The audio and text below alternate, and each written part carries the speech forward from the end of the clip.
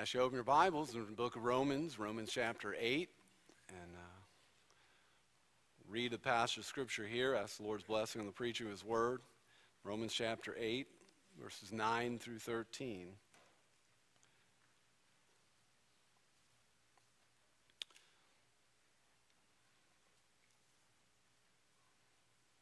You, however, are not in the flesh, but in the Spirit, if in fact the Spirit of God dwells in you. Anyone who does not have the Spirit of Christ does not belong to Him. But if Christ is in you, though the body is dead because of sin, the Spirit is life because of righteousness. If the Spirit of Him who raised Jesus from the dead dwells in you, He who raised Jesus from the dead will also give life to your mortal bodies through His Spirit who dwells in you. So then, brothers, we are debtors not to the flesh, to live according to the flesh. For if you live according to the flesh, you will die. But if by the Spirit you put to death the deeds of the body, you will live. Let's pray. Lord, I ask this morning that you will open minds, illumine our hearts, that your Spirit will have free course over all that is said and done. Pray that our hearts will be set on Christ this morning as we look at this text, as we begin to understand what it means that for those who know Christ to be set free from condemnation, for those who know Christ to no longer be under the dominion of flesh, under the rule of sin that leads to death, but Lord, to be under the reign of grace, under the reign of Christ, and to be in the Spirit, to be led under the authority of the Spirit, that we might live in the very new way of the Spirit. And Father, we ask that you'll work in hearts to give understanding of your word. We ask for those that are here without Christ that today would be a day of salvation, a day you'd open their eyes and their hearts to the gospel, that you might grant them the gifts of faith and repentance, draw them to yourself, that they might be gloriously redeemed, that they might come to know Christ. And Lord, for those, each one who knows Christ, we pray today that you will speak and minister to our hearts, minister comfort, minister exhortation. Lord, call us to a place of obedient faith, the humility of faith. May we live out faith, that you might be exalted and glorified. We pray that we will indeed be encouraged by this text this morning in our battle against sin. And we ask it in Christ's name and for his glory. Amen. Let's come to the end of the book of chapter 7, and we wrestled through chapter 7 and comes to the end, and Paul highlights for us the one source of deliverance in the battle against sin. He talks all in Romans 7 about that struggle that we're all too familiar with. In fact, I would suggest to you, if you're not familiar with the struggle against sin, it's because you're just living in it.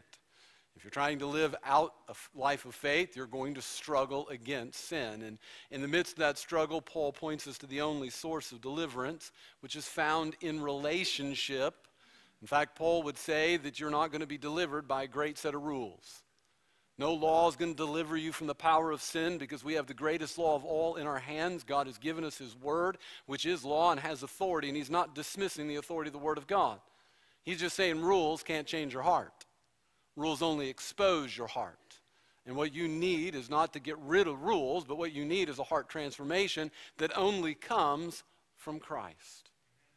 And so he highlights this role of which only Christ can deliver. And so there's a relationship that delivers us from the bondage of sin. And so victory in sin is found in relationship, in not knowing about Christ, but honestly knowing Christ. And having our hearts further understand and grow in our apprehension of his worth, of his beauty, of his excellence, of his excellency, so that we are supremely satisfied with Christ, so that knowing Christ becomes really the treasure of the heart, that our hearts are weaned from the trinkets of this world and from the allurements that the world offers and our flesh often chases after, that the ultimate solution to your battle against sin is to treasure Christ. That the lie of sin is always the same. It is an offer of pleasure outside of obedience to God, and the devil has lied from the beginning to suggest that you can call right and wrong by your decision. You can decide for yourself what's best for you. You can pursue it, and when you pursue it, you're going to find your greatest happiness. And the Bible comes to us and says, no, you were not created for that. You were created for God and by God. And you will only find the satisfaction for your heart in relationship to God. And when you learn to treasure what God treasures, it will wean your heart from sin. And so the solution in that battle points us back to this relationship with Christ. And Paul points us to the means of God's deliverance, and that means being found in the ministry of the Spirit, and that the Spirit of life, the law of the Spirit of life sets us free in Christ from the law of sin and death. And so this Spirit's ministry that has brought us to spiritual life, has brought us under the realm of a whole new authority, which is under the authority of God and no longer under the bondage of sin. And in salvation, Paul is pointing throughout this chapter to this amazing reality that when God saves, he comes to dwell. That God comes to dwell with us. In fact, I would argue that's God's very purpose in all of creation, and it will be consummated in eternity. God intended to create humanity, the only part of creation in his image, the only part of creation that can rightly reflect God, the only part of creation that can enjoy a relationship with God. All of creation points to the glory of God. All of creation is a reflection of his handiwork. But only humanity can enter into a personal relationship with the living God whereby we can not just know about him, we can know him and enjoy him not just now, but forever. God came to dwell, and he sent the Spirit, his Spirit, to dwell within us so that we become new creatures, new creation. We become brand new. We're born again. We're made new. We come to spiritual life, and as a result, we live in the new way. We live a new life because the Spirit comes to dwell. And all of this helps us understand how incredible it is that God would grant us his Spirit. And then throughout the chapter, we learn what it looks like when we live according to the Spirit rather than according to the flesh. So we started here, and I'm not going to rehash, but I would like to suggest to you and maybe even illustrate for a moment. Romans chapter 8 is a great chapter to memorize. If you want to memorize the whole chapter, I'd highly commend it. But here, let me give you a spiritual assignment. Let me ask you to consider just the first 3 verses of Romans chapter 8 as something that you would memorize, but not just to memorize, but actually meditate on. Let these 3 verses saturate your thinking this week so you think about Christ. So there is therefore now no condemnation for those that are in Christ Jesus, right? No condemnation for those who are in Christ Jesus. And so you should set your heart here on the reality of Christ. And what does it mean that if I'm not in Christ, I'm condemned. There's a deliverer, and that's Christ. There's deliverance needed, and all of us need it, that we stood condemned because of the guilt of sin. In fact, he goes right after that saying, for the law of the Spirit, the law of the Spirit of life has set you free in Christ Jesus from the law of sin and death. And so I was under the dominion of sin and death, and God had to rescue me from that. And through salvation and coming to Christ, I was rescued from the dominion of sin and death, brought to Christ in relationship by means of the Spirit. And so my heart needs to be set on Christ. And he goes right into verse 3. He said, For God has done what the law, weakened by the flesh, could not do. By sending his own Son in the likeness of sinful flesh for sin, he condemned sin in the flesh. So the law could not bring you into a right relationship with God. It could not free you from the bondage of your sin. It is not the answer to your struggle. Christ is. And so we're to focus our attention and meditate on the reality of Christ and consider this Christ. The one who is God's true King, the only Son, his very Son who left heaven's glory. And he dwelled on this sin-cursed earth, and he went to a cross to bear the penalty of my sin, to rescue me from dominion of sin so I would not have to live there, to be my God, and I would be his child. And this God who has all authority in heaven and earth came and dwelled, and he knows what it is to live in a sin-cursed world. He knows our state. He knows the struggles that you face. He knows it all. He lived here without sin, So throughout your week, you go back to this text and you set your heart on Christ. And you remember this, that in salvation, if you're a child of God, God delivered you from a dominion. You were once enslaved to sin and could not rescue yourself. And Christ rescued you. That you can now live a new life by means of the very Spirit of God. He came to dwell with you. It's an amazing thing. The God of heaven would dwell with sinners like us. And that he would set us, deliver us from the condemnation that our sin so justly deserves. And so knowing Christ brings this deliverance from the condemnation that we deserve, but not only that, it produces a new way of living, a life being lived under the accordance or under the ministry, the authority, if you put it that way, of the Spirit.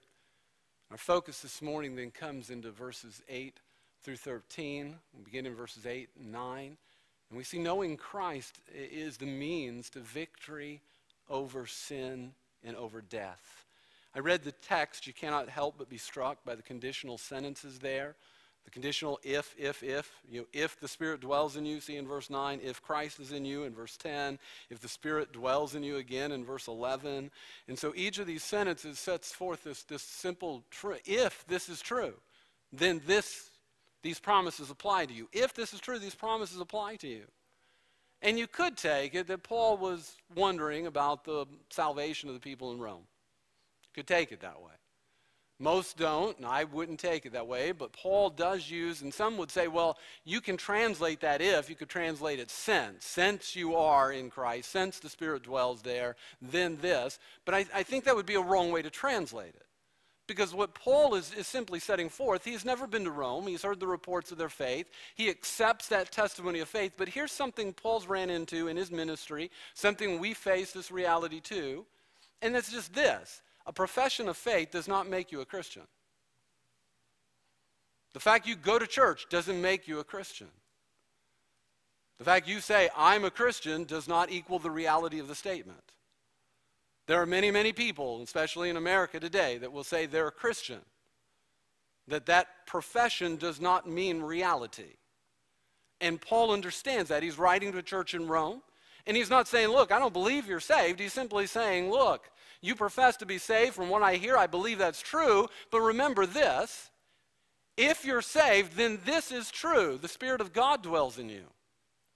And if you don't have the Spirit of God, if Christ does not dwell in you, then you're none of his.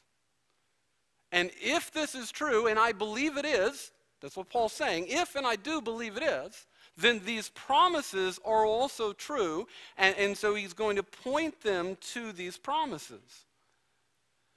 Those who know Christ, as he describes in here, are in the Spirit. Christ is in them. They belong to the Spirit of Christ, and this language then paints forth some powerful pictures. That it paints forth the picture that being a child of God means that Jesus Christ himself has come into and taken control of the life. That he has come, he is in you, the text would say. Paul would say to Colossians, Christ in you, the hope of glory. That when Christ saves, he claims the sinner to be his very own. So the language then speaks also of ownership. And then he speaks of us being not only this Christ in us, the Spirit in us, but us being in the Spirit. And there's the imagery then of the fact there's a transference of realm. That I used to be under one authority, I brought under another authority. That before salvation, I lived under the authority of sin. I lived in this world as a sinner who carried out sin. Even though, most people in America who don't know the Lord or profess to do and don't, they live under the dominion of sin. What do I mean by that? They sin every day. They carry out the sinful desires of their heart. They buy into the lies of this world. They follow after the treasures this society says, hey, this is going to make you happy, so they chase it. Hey, this is going to make you happy. They chase it. They chase after the temporal things, always looking for something else, and they're governed and ruled by sin, and they can't escape it, even though in their own mind they think they're doing their own thing. They are convinced, I made my decision, and this is what I value, so I'm going to chase it. But the reality is they are under the dominion of sin, and they can't stop. Oh, every now and then they've got one thing that's mastered them, and they go to another, maybe a 10-step program or something else that's going to help them, and maybe they can stop drinking, or they stop smoking, or they stop one thing. But you know what they can't escape? The mastery that sin has in their life. They'll go from one thing to another thing to another thing. You know what I'm talking about. Some of you have been there. Maybe you are there today. And they're constantly being ruled. Well, this whole picture of being in the Spirit is saying, look, you were this. I mean, this was my life before God saved me as a junior in college. My life was dominated by sin and carrying out sinful desires and being deceived by the world around me as to what I ought to treasure and what I ought to value, and putting my values there and chasing them like it could bring me pleasure. But the day God saved me, He brought me into a new realm, into the realm of the Spirit. You know what that means? It's now I'm under the authority of God, and I am being ruled by God Himself, no longer by sin. And now that's really good news, because I'm a lawbreaker. And as a lawbreaker who can't escape lawbreaking, that breaking of the law also means it brings penalty. And I can't escape that either. I need to be brought under a whole new other authority that can deal with my lawbreaking heart and deal with the penalty that comes from being a lawbreaker. And that's exactly what the Spirit does. He delivers from the penalty that my lawbreaking deserves, because He takes and brings me to Christ, and Christ is the one who gave His life on the cross of Calvary, paying for that sin debt, and He takes Christ's payment and He applies it to my account, and He takes Christ's righteousness and He applies it to my account, and He gives me a whole new heart and disposition, because He comes to live with me and reign there. And now I have not only a deliverance from penalty, but I also have a deliverance from the passions of sin that once ruled my life. And so the picture is powerful, and the reality then brings to this, that if we know Christ as Lord, then we are no longer controlled by sin. Folks, that's good news. That's incredibly good news. You do not have to live under the dominion of sin. You do not have to carry out the prompting of your flesh. You're not trapped by whatever sin you're struggling with today.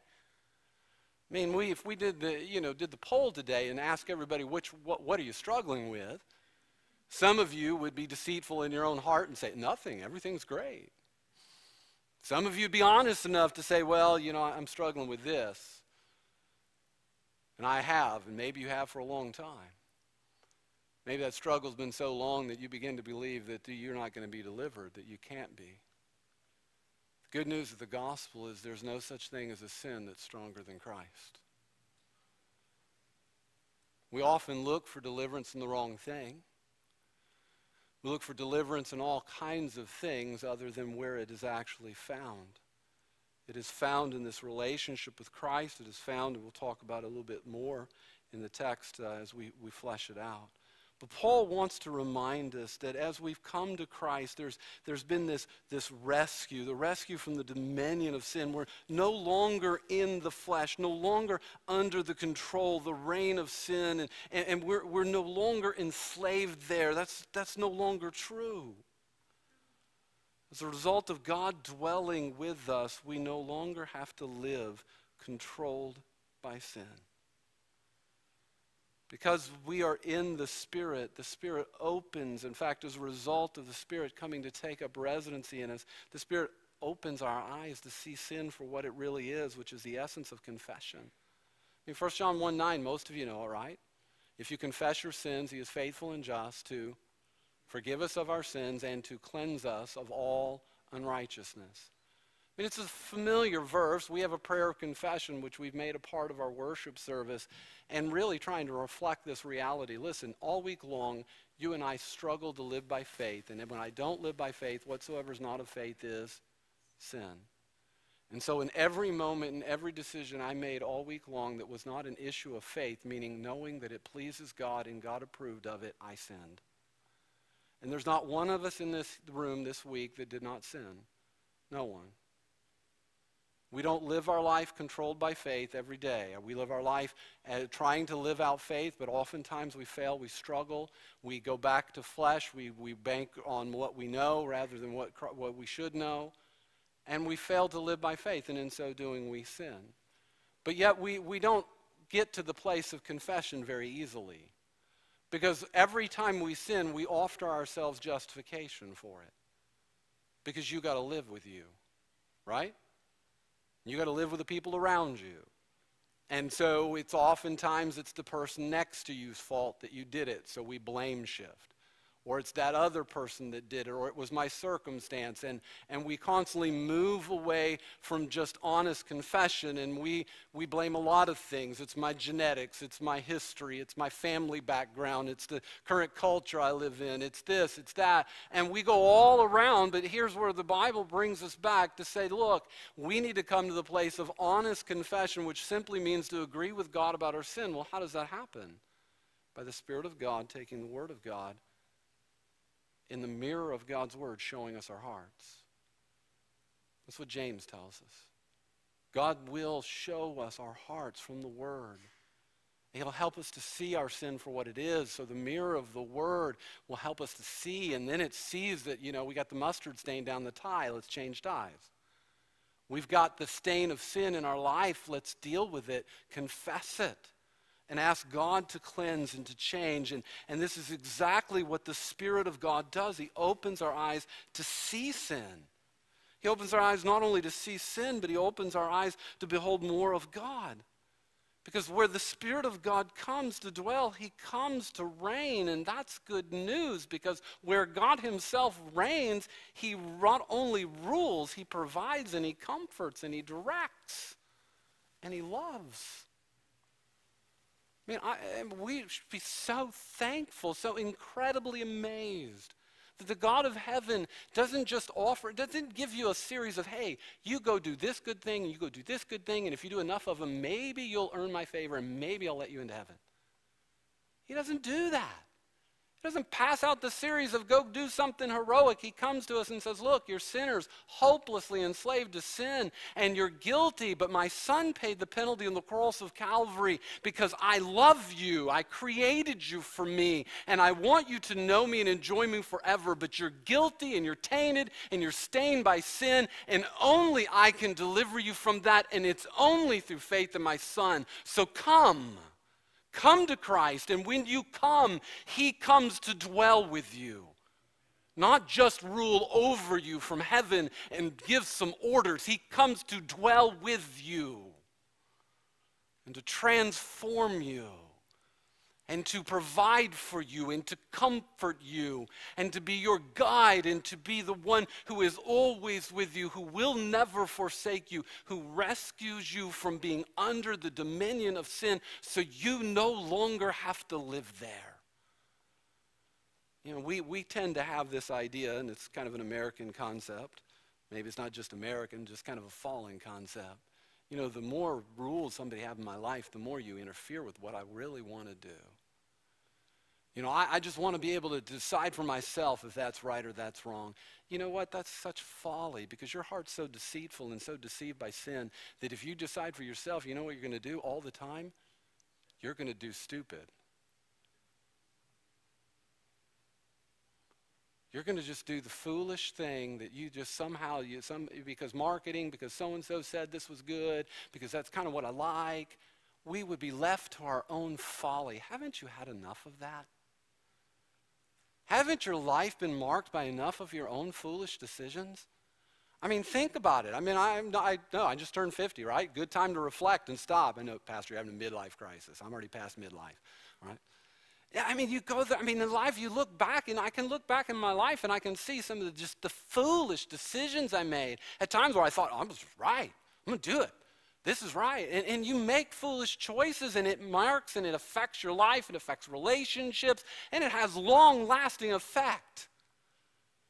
Have you not had enough of your own way?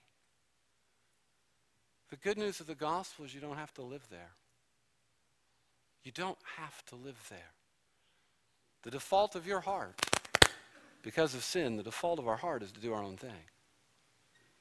The good news of the Spirit coming to reign is that when we walk under the authority, set ourselves and live in submission to the Spirit, he will rule, he will direct, he will guide, he will comfort.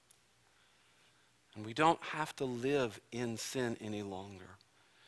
I love the language as Paul talks about the Spirit of God dwelling in you.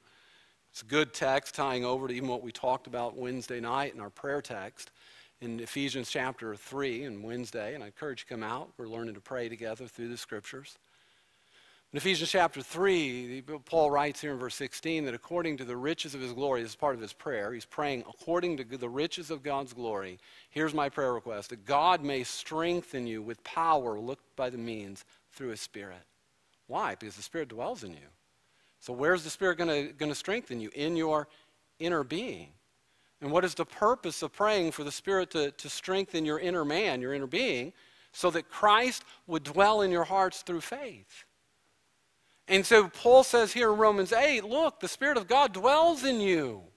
And he's talking here in Ephesians as he's praying, I pray to God that the Spirit will work powerfully in your life so that Christ would dwell there. And all of it points to this language of dwelling as this settled place of residency. That God would be at home in your life, that your life looks like a place that Jesus Christ lives. Isn't that what we want the world to know about us? I mean, I know we take all kinds of identities, whether you're a student, father, worker, retired. I mean, we take all kinds of identities, and people come up and ask you your name, and your name is part of your identity, where you're from, that's part of your identity, and we've got a few rare birds in here that are actually from Florida. You know. We're from all over the place, and we come here and we gather together, and where are you from? And then it's usually, what did you do, or what are you doing, where do you work?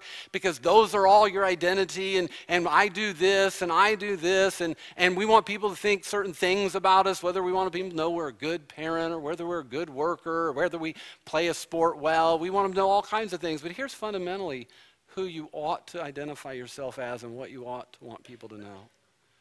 If the Spirit of God dwells in you, if you know Christ as Lord, then you should want people to know that you know Christ.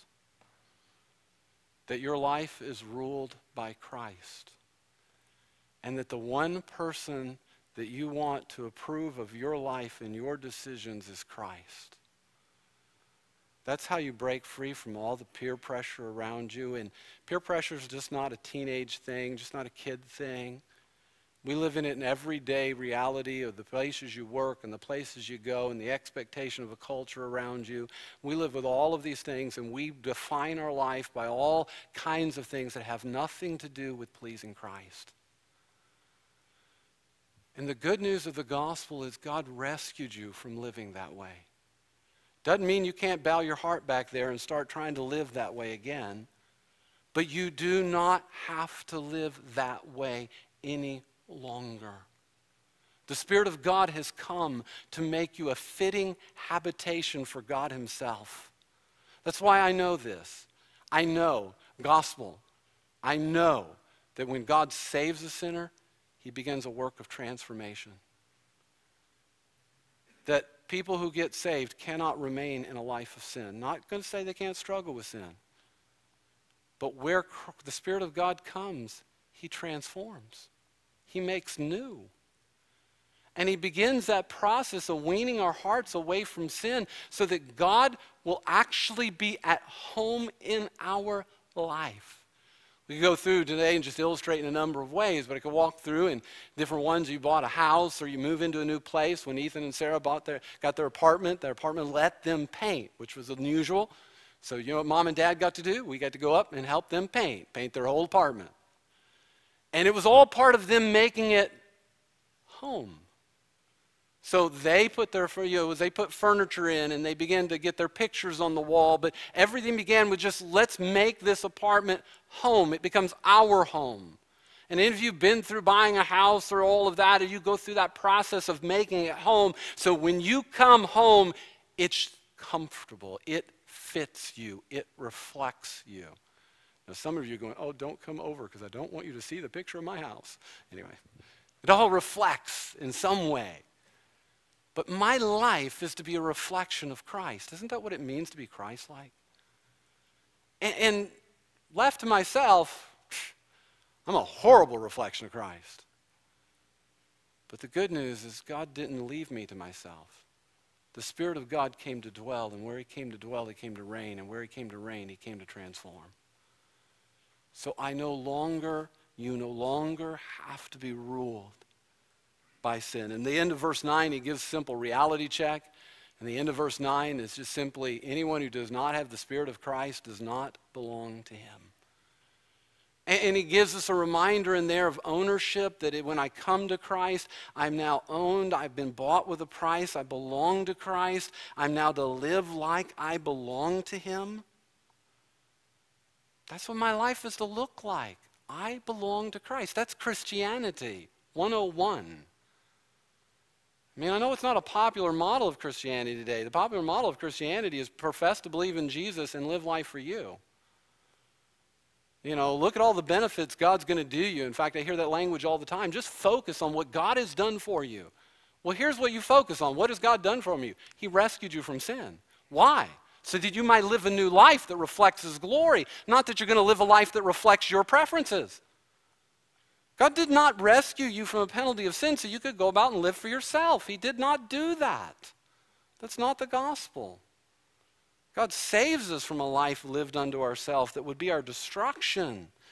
And he comes to dwell with us so we might live a life that reflects that we belong to Christ.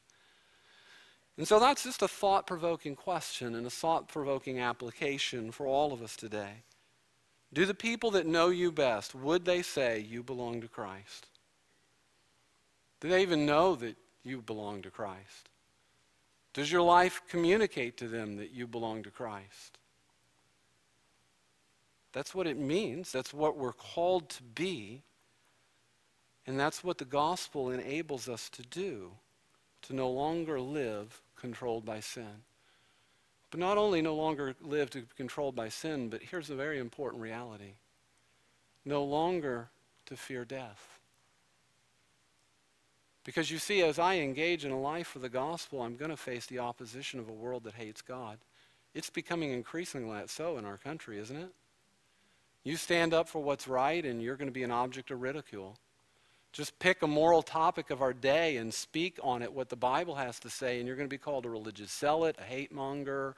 You're going to be, your job could be on the line. They might not rent to you. There's all kinds of punitive things that are happening in our culture for standing for the gospel. Well, here's a reality.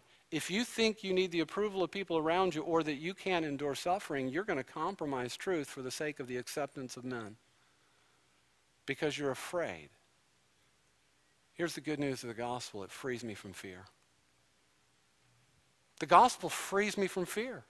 Here's something, God has not given, Paul had to tell Timothy this. If you struggle with fear, I'm not just kind of beating you down, all right? Paul had to tell Timothy, God has not given us a spirit of fear, but of power and of strong mind, of self-control. God didn't give you a spirit of fear. Here's one of the things I know. When I get afraid to stand up, so when you're afraid to speak the gospel or hand out the tract or share the gospel with somebody else and you're afraid to do that, you know what that is? It's sin. Because it's not faith. Whatsoever is not of faith is sin. When fear shows up in my life and it keeps me from obeying God and doing what I know God's told me to do, I'm sinning. I don't believe God. I don't trust God. Well, here's what the gospel is meant to rescue us from living that way so that we might live courageously for Christ. But you look at verse 8 and 10. He said, if Christ is in you, and just a reminder, hey, Christ is in you. If that's true, then guess what? The body is dead because of sin. The spirit is life because of righteousness. And that's a kind of a confusing verse. And there's a lot of been ink spilled on it. But what is he saying? I think the simple explanation, the body is dead because of sin. All right, your physical body, guess what, is going to die. Why? Because we're all sinners. And because sin entered the world, death entered the world. And because I'm a sinner, I'm still going to face death. Now that's not very good news. You're right. Your physical body's dying. And one day it's going to fail you completely, and you're going to die physically. But if Christ is in you, it's not the end of the story. It's not the end of the story for anyone. It brings us into eternity, either eternal death or eternal life. But if Christ is in you, then guess what? The Spirit is life because of righteousness, not yours, Christ's. And the day I trusted Christ as Savior, that day as a junior in college, and I got on my knees in a college auditorium, and I confessed my sin, and I asked Christ to save me. In that day, God clothed me in the righteousness of his own Son. Justification by faith, not by works. I will never stand before God. No one in this room will ever stand before God and be accepted based on your righteousness. The Spirit brings life because he is the Spirit of life. He is God himself. And where the Spirit of God comes to dwell, guess what cannot be killed? God cannot be killed. The life that he brings cannot be destroyed, even by physical death. Isn't that amazing? You know what? We've not faced it in America, the kind of persecution, generally speaking. They're more sporadically occurred, but I mean a widespread, governmental organized, sweeping persecution against believers that costs lives is not a rare thing in this world. It has been a part of the history of this world since God began saving sinners, that other sinners not saved kill the people of God. It's been a part of human history, and we have not faced it in this country like that, but there are brothers and sisters of ours all around the world who face that reality every day, that today the government may invade our church, they may shoot, may take people to jail. Some of us will die this year. The people I'm worshiping next to this year will not be the same next year because some of them are going to die. How do they live in that culture? By faith. That frees you from the fear of death, because you know what? We get afraid that they're going to take my job away from me. We're afraid they're going to take some comfort away from me. We're afraid people will reject us. I mean, they won't like us. If we hand them that gospel tract, they'll get mad at us. I mean, we get afraid for the simplest and the most foolish things to not trust God. I mean, put your life on the line. And God is saying, you can trust me with your life. I have that. It's mine. I bought it. Now trust me with your life. Because if you will not trust me with your eternity, you will not trust me in your daily decisions either. And if you do trust me with your eternity, then trust me now in your daily decisions, because that reveals that you really trust me with your eternal life. Maybe I didn't make that all clear. But I mean, a lot of people tell me they're Christians, but they don't trust God enough to obey him in the simplest things of life. And I say, are you telling me you're a Christian and that you've trusted that Jesus Christ paid for your sin, he died, he rose again, and you put your faith, so you're trusting that when you physically die, you're going to be in the presence of God and not in hell? Yes. Okay, then why don't you trust him with this decision? Well, and here's the reality. If you really trust Christ with your eternity, you're going to trust Christ now. If you will not trust Christ now, then you really have to ask yourself, have you ever trusted Christ at all? Because when we trust Christ, the Spirit of God comes to dwell. And the Spirit of God ministers confidence in the Word of God, in the person of God, so that we continually learn to trust. Now, that doesn't mean I don't bail out at times and I go back to my flesh and I struggle at times to trust. I do.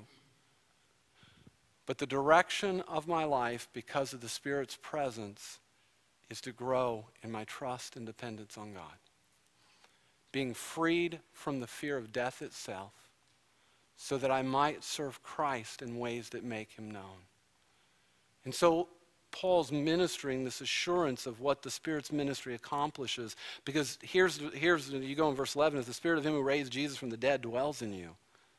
I mean, he's just pointing to the resurrection of Christ, and he's saying, do you understand that when God saved you, he came to dwell with you? The very power that Christ's life could not, he gave his life on the cross of Calvary, and he rose in victory over death and sin, and that same power now dwells in you. You're not subject to sin. You're not its victim. You're indwelled by the very Spirit of God who raised Christ from the dead. He dwells in you. And he rose Christ from the dead, and that same power, that mortal body, this body that's going to fail, my mortality is overcome by God himself, so that this mortality will be swallowed up in immortality, because the Spirit of God dwells here. Folks, if the Spirit of God dwells in you, you don't need to fear death. And we need to serve God in ways that show we are not afraid. Not afraid to stand for Christ. We're to serve God courageously in a fallen world, willing to spend and be spent on our physical frames for the sake of the gospel. The life that God has given to you cannot be destroyed by men. Men cannot take away what God has given to his children. You do not need to fear. You've been called into battle, into the battle by the King of Glory himself, to go engage in a world that's hostile to him. Stop trying to make this world your home or your friend. It is neither. You have a better dwelling place. You have a better city. You have a friend who is closer than a brother. You have the God of heaven who dwells with you. You do not need the acceptance of men. You do not need their approval. You do not need their stuff. You have the God of heaven who is always with you, and he gives you the courage to serve so that others will see what it really means to be in Christ. To be in Christ and under Christ. So that we find that knowing Christ brings us in this daily battle against sin. That it actually engages us in such a way that we can daily engage in putting sin to death, that we might live for Christ. So Paul writes, we're no longer debtors to the flesh. So then, brothers, we are debtors, not to the flesh, to live according to the flesh. But if you live according to the flesh, you will die. But if you live by the Spirit, if by the Spirit you put to death the deeds of the body, you will live. And he just rolls into this. Look, this life-giving Spirit has come to dwell in you.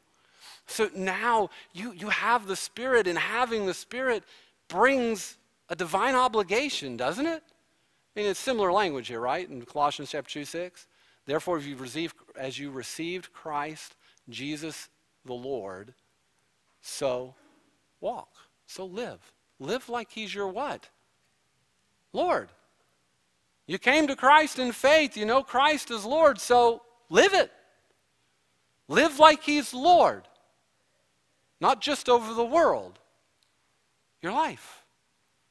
And that's what Paul's saying. He uses this language of debt, of obligation, to say, look, when God saves, he brings you into a whole new realm and relationship that then brings responsibility with it. And you and I are called on to live out the reality of a life that has been given in faith, that is then to be lived in faith, that shows to a world that Christ is Lord. And all of that will redound to the glory of God. It is a privilege to belong to Christ, and with that comes the responsibility. We're bought with a price, right? Bought with a price, therefore glorify, honor, make God's glory known through your life. You're bought with a price. Don't be a servant of men. You don't belong to them. You belong to Christ. Whoa, really? That's the end. Okay, all right. So, in this battle against sin, as you look back, and I'm just going to back up then and you can put verse 13 on there. If we live by the Spirit, by the flesh, because we're no longer under the flesh, remember, we've been rescued from that. If we live by the flesh, then we're going to die in the full theological sense of that word. Not just physical death, but spiritual death eternal. Because if you're still under the reign of the flesh, if you're still in flesh being used, and really in reference to everything that was a part of my fallen nature, not only what's inside of me, but the fact that the fall affected me personally, and that my sin dominated. But I live in a fallen world that values the wrong things. And so this world, we're not supposed to be a friend of the world. Whoever's going to make themselves a friend of the world is the enemy of God. When you think of flesh, you got to think of something that's bigger than you. It's a part of a whole fallen system in rebellion against God. So the world's way, the devil's way, who's the prince of power of the air, all of that is leading in rebellion against God. You're not that anymore. That's not where you live anymore. You've been rescued from that dominion. You're not that. You're not flesh. You're now in the Spirit. So now if you live that way as one dominated by the temporal things of this world and live for your own personal pleasure, you're going to die. Not just physically, but forever. But by the Spirit, we then put to death those old things that once dominated our life. We put them to death. Well, how do we do that? And the answer is this: by faith. You see, faith begins when we come to the place where we look to the cross of Calvary. And when we look to the cross of Calvary, we begin to understand the gospel. And the cross is necessary because you and I cannot save ourselves. You see, if you just need a little help, Jesus didn't need to die. He would just need to come, maybe give us a good example. But the fact of the matter is, my guilt is so overwhelming that a debt had to be paid, and only a cross could do it. And only the very Son of God could pay the debt of sin. Only the very Son of God could live that life of righteousness. And faith begins when I trust Christ. I turn from sin and submit my heart and trust Christ. But see, then the life of faith, so often, here's what we get wrong in the Christian life. And this is what Paul wants to get right. We think a life of faith is I just look back to the cross and say, oh yeah, I trusted Jesus. But it begins with trusting Jesus. Then the life of faith looks to the promises of God. And the promises of God include that the Spirit of God came to dwell in me to set me free from sin. Isn't that a great promise? It means this week, as you go to live your life in this fallen world and the temptations of sin are bombarding all around you, and your heart is being lured and you're tempted to respond in ways that you know would not reflect Christ, you don't have to obey that. You don't have to bow and say yes to sin anymore. Something better dwells in you. The Spirit of God will take the Word of God, right? How do we do battle against sin? We do it by the Spirit. Well, you know something about spiritual armor, right? We're supposed to pick up the what of the Spirit? The sword of the Spirit, which is the Word of God, and we're supposed to kill sin. It's what I'm supposed to do. I'm supposed to take the Word, and that means I come in prayer to God and say, God, bring me to your understanding of your Word so I see sin in my life for what it is. I behold you for who you are. Help me to hate sin like you hate it. And may the Spirit of God take the Word of God and carve sin out of this sinner's heart. Because faith is not about just looking back. It's looking forward. It's not just about to say, well, I want to do right. It's preferring righteousness. It's desiring the right thing. It is about having the affections of God rule in my heart. Faith sees Christ, and it wants more of Christ. You ought to want. And I'll leave you with this thought. And as we go into the Lord's table, maybe we can meditate on this. We're going to take the Lord's table today, which we're to do in remembrance of Christ. And let me just say this. Unless you know Christ as your Savior, you got nothing to remember. Unless you've honestly come to Christ as Savior, then you have no part of the table. And as I do it in remembrance of Christ, I'm remembering a text like this. I'm remembering all that it means that Jesus, what could be done no other way God did in sending his Son. And his Son was sent for sin to deal with it once and forever. And he condemned sin himself by living that life of righteousness and going to a cross of Calvary. And that in the day that I repented of my sin, I saw myself as a sinner and I turned and I trusted Christ, that he rescued me from the dominion of sin and made me his very own. He made me his own. And now he's come to dwell with me so that I might love and serve him in ways that honors him, that I would prefer Christ. I mean, if you've experienced salvation, there was a day your eyes were opened and you said, you know what? You said, I want Christ, I don't want sin. If that never happened, friends, you never got saved. I mean, somebody may have said, pray this prayer with me in Sunday school, you're going to go to heaven then. That's not true. Salvation involves the opening of spiritually blinded eyes to see and behold Christ, to prefer Christ over sin. If that never happened in your life, then you need to be saved. If somebody just pressed you one time when you were little and you were 5 or 6 or 10 or whatever it was, and somebody said, here, you need to pray this prayer with me and you need to go to the baptismal tank so you can go to heaven. You'll find that nowhere in the Bible. That was not salvation. Salvation involves an honest understanding and an apprehension that is brought by the Spirit of God so that we see our sin for what it is and we turn from it and we trust Christ because we prefer Christ. Faith then demands a life lived that way. That I constantly am looking to Christ, and the more I behold of Christ, the more I want. You see, if you want just as little of Christ as you can possibly get in your life, then do you love him? Is he really Lord, or is he just the tack on that you hope gets you to heaven? Because if Christ has come to reign in your heart, he's Lord. And that should be good news for you. That should be what you desire more than anything else. And so as we take of the Lord's table, we're saying, Lord, you know, there's things in my life I'm sure aren't pleasing to you. There's things in my life that don't reflect you to the world around me. Help me to see them. And Lord, not just see them, help me to hate them like you do. Help me to see you and help me to learn to live in a way that reflects you to a world lost in darkness. Lord, help that to happen. And because your Spirit dwells in me, I have hope that that will happen. As I go to the Word and go to prayer, and folks, Word and prayer, it's not just the spiritual exercise to get up and spend 5 minutes on the Word and then pray. It's not just thank you, Lord, for the day and thank you, Lord, for food. I'm coming to a throne filled with grace because I need help. Because I don't have the ability to live for God on my own, and I don't discern the world well on my own. I need help. And when I'm convinced I need help and God's the one that can help me, then I pray. When I'm convinced that I need truth and I know God's word is truth, then I read. And I read because I want to know more of God and I want to understand how to please God and I want to know how to live in a way that pleases God in this world. And so I'm in the Word and I want the Word in me, and I know the Spirit of God works through that Word to open my mind and give me understanding and help me to live it out. And so I want more of that, not less. And as we take of the Lord's table, I hope we're taking of it and we're reflecting and praising God for what he did on a cross, but also what he's doing right now. Because he dwells with us. He dwells in us. He has made us his very own. And by God's grace, we want to live like we belong to Christ.